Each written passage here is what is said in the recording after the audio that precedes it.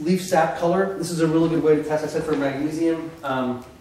We've got this thing which is used for getting the bricks reading, but it's basically a pair of vice grips, and you can, with two pieces of metal welded onto them, you can take a leaf off of any plant, stick it in here, squish it, and you can look at the sap that comes out of it, and you can see, based by the color of the sap and the viscosity or wateriness of the sap, a lot. It tells you a lot about how healthy the plant is. So I've got written magnesium, boron, and potassium, I think, are associated with this. Mg, B, and K are associated with this leaf sap color. You would like to see sap color that is so dark green that it looks black. You'd like to see sap consistency that is so mucilaginous that you can put a drop on your thumb and sort of pick it up, pull it up, a good inch with your finger. A good viscous dark sap generally correlates with a really vigorous healthy plant, a high bricks reading. Again, you don't see that attribute. You can experiment with magnesium and boron and potassium on different plants to see what functionally will help facilitate that shift. You should be able to see a response in 1 to 2 days without much problem at all.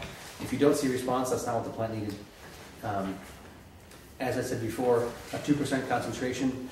So if I'm going to take some magnesium sulfate and solubilize it in water, I'll take a 1/4 cup of that concentrate into a gallon of water as that's my concentration I'll use to apply foliar spray with. That makes sense. And whenever I'm dealing with a soluble material, I like to put a carbon source in, so liquid humates, sugar, molasses, etc. How much did you say per? A 1/4 cup of the concentrate per gallon of water. Thank you. It's about a 2% concentration. It's a little bit less than 2%, and it's pretty safe. You'll have a hard time burning things with that.